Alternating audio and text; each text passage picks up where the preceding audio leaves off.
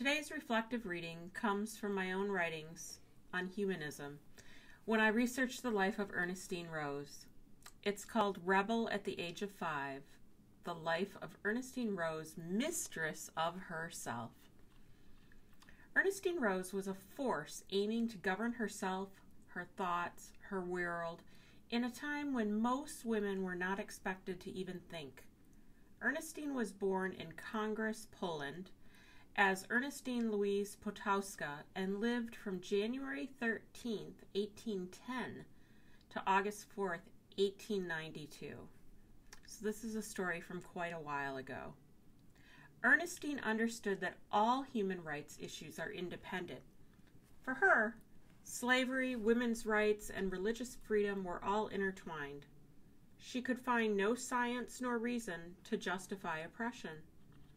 One could not expect our world to function well if half the races, half the genders, and all of her humanity were ruled by anything other than logic, she said. As an early humanist, atheist, suffragette, women's rights pioneer, abolitionist, and public health advocate, her life provides lessons for us today.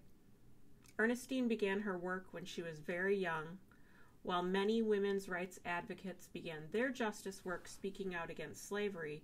Ernestine began by questioning religious rule in her own home.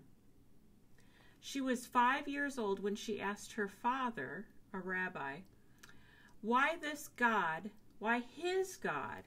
would ask him to participate in painful fasts. He told her women, let alone little girls, shouldn't question religion nor authority, and that women and girls had no business thinking for themselves. He told her a young girl does not want to understand the object of her creed, but to accept and believe it. I was a rebel at the age of 5, she said. Ernestine began to question the justice of a God who would exact such hardships. She even wanted to rule her own destiny. The only religion she considered at all was universalism, but even that was hard for her to ascribe to until all had human equal rights. Ernestine's mistrust of illogical rules and laws was further confirmed when she was 16 and her mother died, leaving Ernestine an inheritance she could not keep because she was a woman.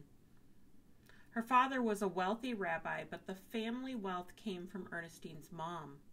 Her father arranged for her to marry someone she didn't even know or care for, and after begging him to stop the arrangement, he told Ernestine this is how families keep their wealth. He thought she was silly to want to marry for love and didn't understand the function of marriage in society, nor the imperative to keep her wealth in the family. Ernestine did something very unusual and traveled to a secular court in harsh weather conditions and argued on her own behalf. The court ruled in Ernestine's favor. She did not have to marry the man her father chose. She wanted to travel the world, to find true love and be independent. While the court ruled that Ernestine could keep her inheritance, she returned home to discover that her father had remarried a girl her own age. Her home environment proved trying, so she let her father keep most of the money and she moved to Berlin. In Germany, she discovered there were anti-Semitic laws requiring all Jews to have sponsors. Seeing this as untenable, Ernestine appealed to the king, who was so taken with her tenacity and logical arguments that he let her stay in Germany without a sponsor.